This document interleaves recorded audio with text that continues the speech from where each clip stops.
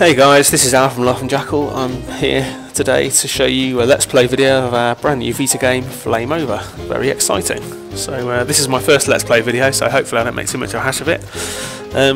So yeah, Flame Over is a top-down sort of shooter, I guess, but instead of enemies and guns, we've got fires and water and extinguishers. So I can move my character around in this sort of top-down 3D environment with the left stick. The right stick, if I'm very gentle with it, I can slowly turn the camera to get a look around, or if I'm not so gentle, I can push it far left and right to get a really quick turnaround. When I'm not using it to turn the camera, I can use the R button to shoot my hose and the L button to shoot my extinguisher, and while I'm doing those things I can use the right stick to aim independent of movement like every other twin stick shooter out there. It's a good system, let's not mess with it. Right, so you can see over here already I've refilled.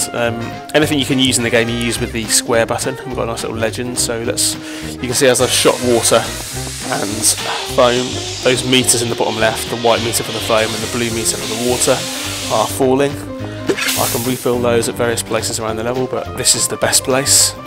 It's an instant refill. I can reuse it as many times as I like, but I do have to come back to the exit to use it. So Flame Over is kind of based on roguelike principles, despite being an action game. So you can see I can't see anything around me at the moment. I don't know what's going on. The thermometer down there in the bottom left, just above the map, is increasing in height as I get near to where fires are, so that helps me to track them down.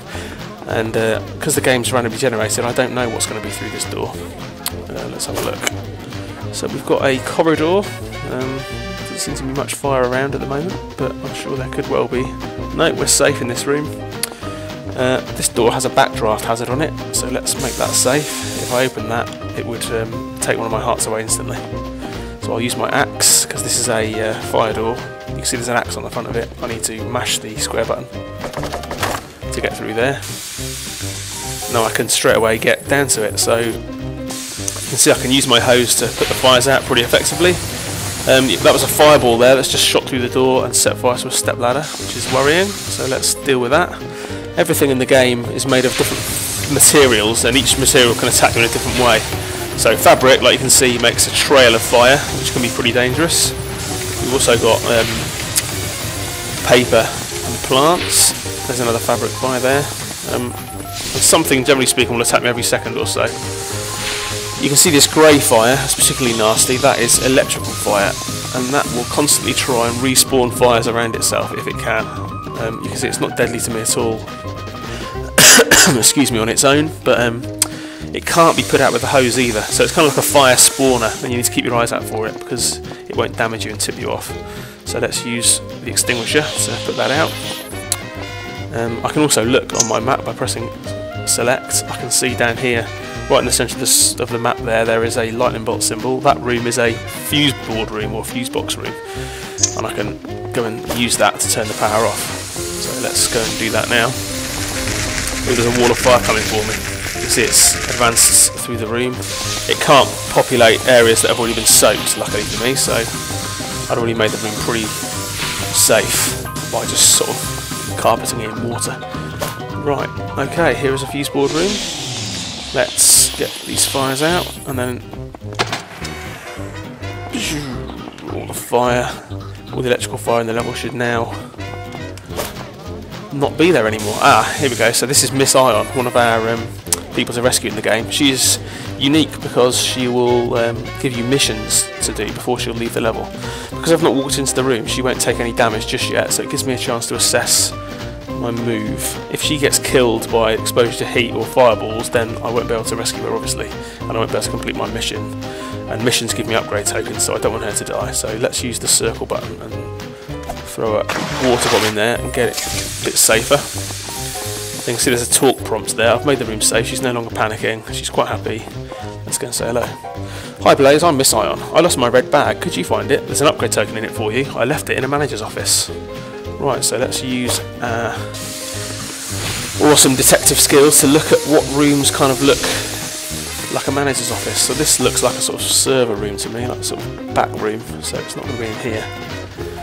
Yeah, a manager's office, so this is kind of a regular office. This could be a manager's office, looks kind of swanky.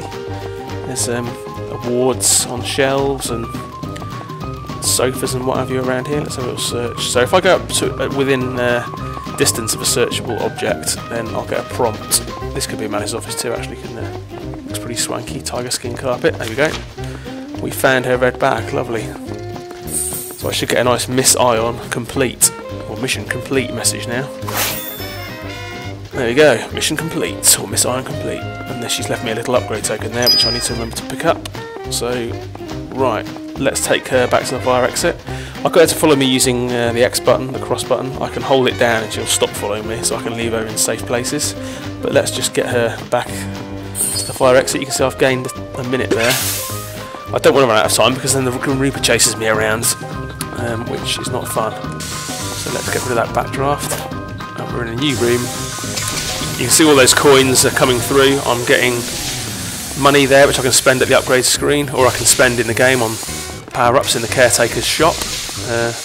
He'll be on the next level. It tends to go mission, shop, alternating. So let's get this guy out of this room in case when I open a door a fireball comes through or something. I'll leave you there, my friend. I'll see you in a minute. Right, so looks like both of these rooms are on fire. Let's hack through this door. Yep, I can keep this side's not on fire behind me, so let's make sure it stays that way and keep it safe. That was easier than I thought it would be. That's great. Right, more serious in here. Generally speaking, because of the way the fire attacks you, the more sort of sides you've got surrounded, then the more dangerous it's going to be. So these big rooms tend to be a real pain. You can see that fireball just hit me, and it's taken my health all the way down. But luckily I got out of the door just in time. So let's make the rest of this room. Oh dear. So a fabric fireball came through. Luckily it didn't set fire to anything. Let's try and keep things under control. Oh crikey, there's a guy here who's almost dead already. Wow. Okay, let's get him out of here as well. I like to have a room's worth of buffer. So if the fire did come through the door, those guys wouldn't lose any health. Right, let's try and get around here. It's a big room this, isn't it? Looks like some sort of massive meeting room. We've got quite a lot of detail in our environments. We've got thousands of polys per room, and these have all been made by hand and then they're stitched together randomly.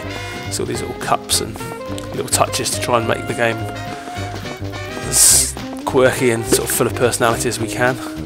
And it gives the Infernal Industries building a little bit of character and hopefully makes it feel a bit more lived in. And these little fellas. So yeah, you can see one of them's got less health than the other. He was probably hit by a fireball.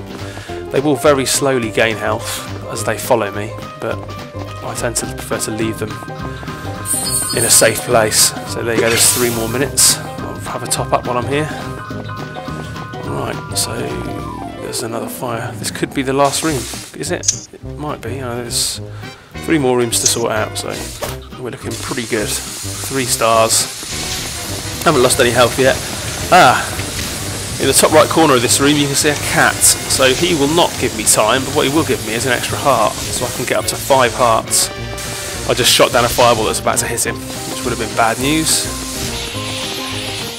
But luckily I have honed my flame over skills over the last 18 months or so. I managed to shoot that one down. Right, so this is a server room. This would have been full of electrical fire if I hadn't already turned the power off, so it's worth bearing that in mind. It really is worth making a beeline for the fuse board room and getting that electricity turned off as soon as you can. It's not as easy in some levels as it is in others, but I tend to make that my priority. But again, you don't have to do that, it's up to you. Right, so this last room didn't have any fire in it because the exit sign has come up.